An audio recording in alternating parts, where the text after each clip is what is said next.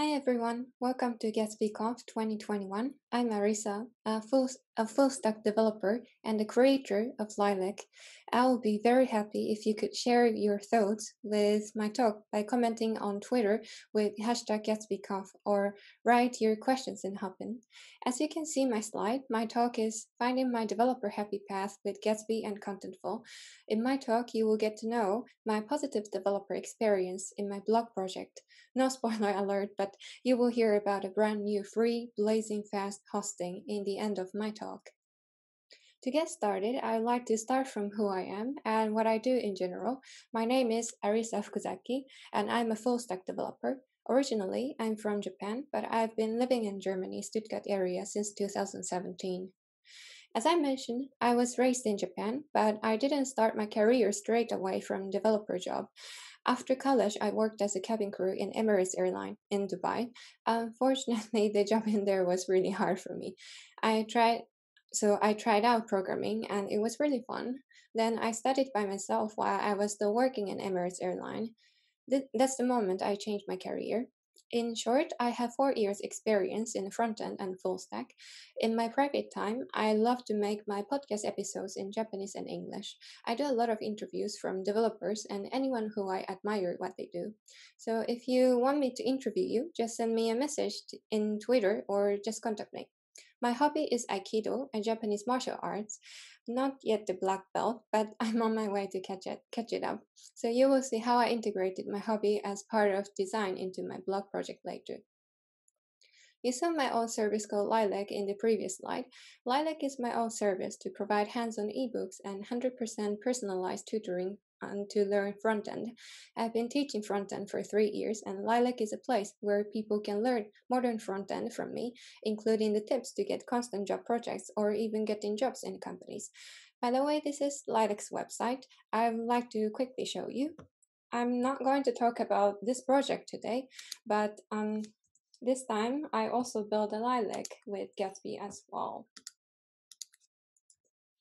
So here you can see the loading is very fast, although it's running on local, but I'm very proud of the results I tried out in here. I also used the TypeScript in here as well.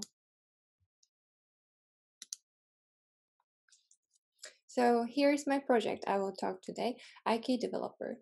Aiki is from Aikido, a Japanese martial arts I love to do.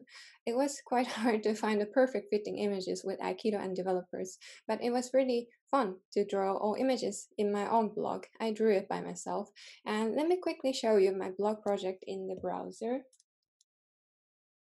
So you can have a good image of which projects I'm going to talk about today. As you can see, loading is under 3 seconds, and each page's loadings are quite fast as well. And I will show you the query architecture behind the screen and behind the scenes in later. So you can take a look at my website in your environment as well. Just search with Aiki Developer in your browser, and to give you a good image of how this project is built, I will start from which tech stack I used. And my blog project is built by 3 tech stacks: Gatsby, Contentful, and Gatsby Cloud Hosting. I know it's even highlighted. So Gatsby Cloud Hosting is Gatsby's brand new feature. When I signed up for a speaker in GatsbyConf, I was offered to try out Gatsby Cloud Hosting to give them a feedback as a user. I'm so grateful for this opportunity. As I expected, my developer experience with Gatsby Cloud Hosting was amazing. I will show you how fast and easy to host your projects with Gatsby Cloud Hosting soon in this talk. Before we dive into my developer experience in each tech stack I chose, let me make clear why I chose to use CMS. I personally really love to write everything in Markdown and just control in my Git repositories, but Markdown is not familiar for everyone. Editors and writers are used to write and publish contents in the CMS. So about my developer experience, I would like to start from Gatsby. The first impression I had from Gatsby was Gatsby is so much focused on developer-friendly experience. When I used Gatsby for the first time, it was 2018. At that time, I was building my first Gatsby project. It was a small-scale e-commerce project with Stripe's checkout feature integrated in it. Although it was my very first time experience to use Gatsby, as long as I had a fundamental of JavaScript and React, I was already able to build with just reading their documentations. Also, if you're familiar with component-based architecture, you can easily manage and being flexible to manage project architectures. I will show you the example. So to make it very simple, I will use the most simple example based on Gatsby's documentation. So why exactly Gatsby is easy to adopt for React and JavaScript developers? If you're React or JavaScript developers, you will get this code example right away, I think. It's almost nothing different from React code. You have JS coding with JSX combined architecture. This is what React code also looks like. And over 90% of the code you see in here is based on React architecture. Earlier, I mentioned Gatsby has component-based flexible architecture. Let me use the same source code I just showed you to tell how Gatsby is easy to get started for React and JavaScript developers. You already can see two components I highlighted in blue and green. Let's say you changed your mind and don't want to use layout component anymore. All you have to do is just delete the layout component import and do the same in layout JSX component. Simply just delete the what I highlighted in blue. If you want to apply a different style of layout, you just create another layout component, then import in this component file, and simply just return as JSX component. So far, I showed you how Gatsby is developer friendly, especially if you're React or JavaScript developers. And here, I'd like to insist that Gatsby's data query Gatsby's data query handling in React-based code is also really nice. Why nice? There are two main points. First, it's nice because React-based code and data query are in one place. Second, Gatsby has a nice hands-on documentations to learn data query handling in Gatsby. What I meant to say for the first point is React and query language in one source code. Personally, I feel it's so beautiful when I see the unique architecture like this, and I will show you with an easy example soon. About the second point I made, I didn't have experience at all at the time with GraphQL. So even so, I still was able to build query architecture and get the data query as I aimed. This much Gatsby's documentation is really hands-on. I would say Gatsby's project is a perfect opportunity to learn GraphQL. Here is an example of what I mentioned, a React-based framework and query language in one place. Blue highlight is a data query block, and green highlight part is React-ish block. Isn't it beautiful? For me, it's so nice because you can handle a framework and a query language at the same time in one place, but architecture is still clean and organized. As I mentioned, Gatsby has really nice documentations. All of them are hands-on.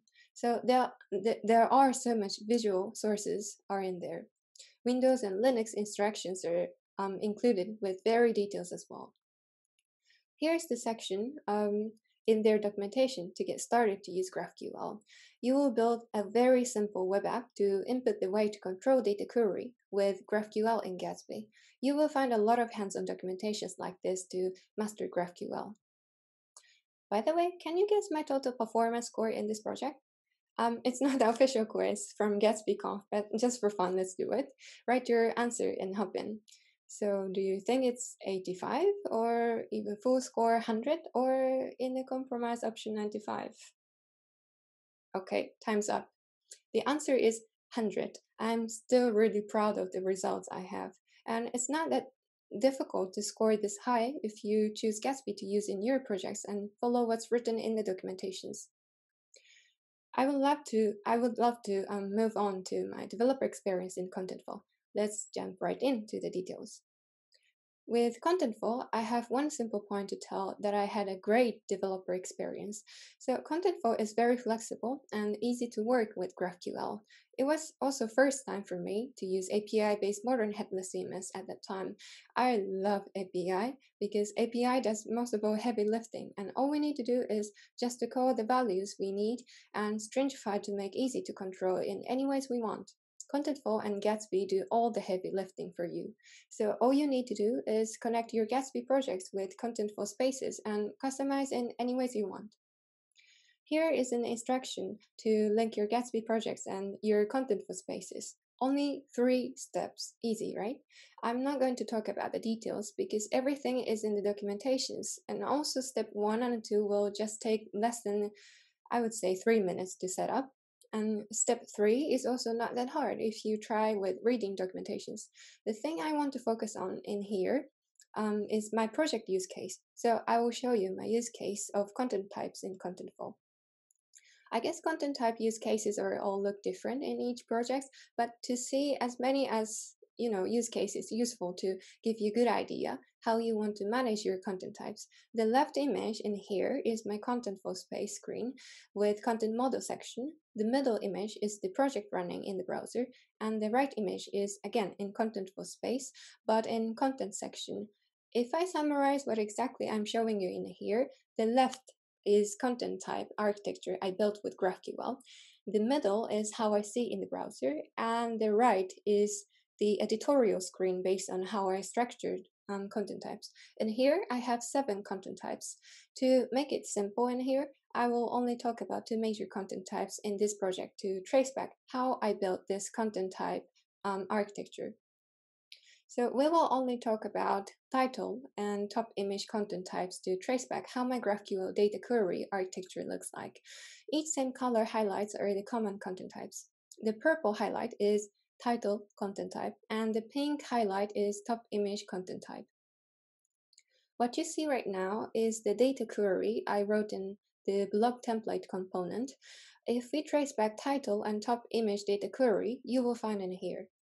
So same like the screenshot screenshot images I just showed you. The purple is title content type and the pink is top image content type. It doesn't look complicated at all. So super easy, simple, and flexible. This is why I really love to use Contentful with my Gatsby projects. And here I would like to show you the highlight of my talk today, Gatsby Cloud Hosting. It's a brand new feature from Gatsby you just heard today. There are 2 main points I really liked about Gatsby Cloud Hosting. First one, Gatsby ecosystem has all you need in one place. Imagine you need to jump back and forth different platforms in order to manage one single web or web application. And imagine you have several projects like this. You don't want to imagine, right? It's way easier to forget than remembering how you organize your projects in all these different platforms. But with Gatsby, now you can develop your projects, build, preview, even getting instant feedback, and host your projects. Everything you need in order to develop, build, and host your web and web applications are in Gatsby. A second point I really liked about Gatsby Cloud Hosting is easy to set up. This is very important for developers because we want to code more instead of having a headache with setting up things, things. So you find 2 good keywords in here, easy and free.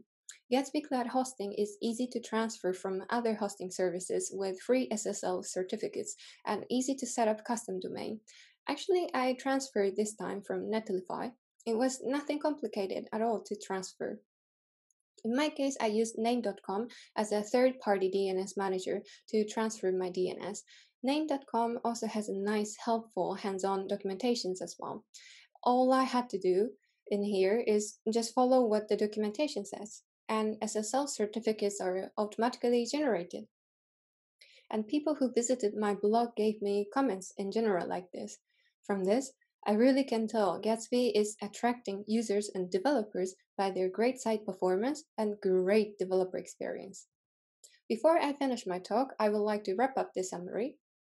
In terms of my developer experience with Gatsby, there are 2 things I would like to insist. First, Gatsby is easy to start for React and JavaScript developers. And second, Gatsby has a framework and a query language in one place. From Contentful, I have one thing would like to highlight. Contentful is very easy to connect with Gatsby projects. And lastly, from Gatsby Cloud Hosting, I have one thing would like to highlight. Gatsby Cloud Hosting enabled Gatsby ecosystem to have everything in one place. In the end, I want to summarize my developer experience through my blog project. Gatsby changes your developer experience. your developer experience will be much more simple, organized, and fast. Goodbye to painful legacy developer experience. And I really hope you enjoyed my talk. If you're interested in to ask me questions related with my talk, write me in a hop-in. I hope we have a couple of minutes in live Q&A session now, Q&A now. So I'm very glad to answer your questions.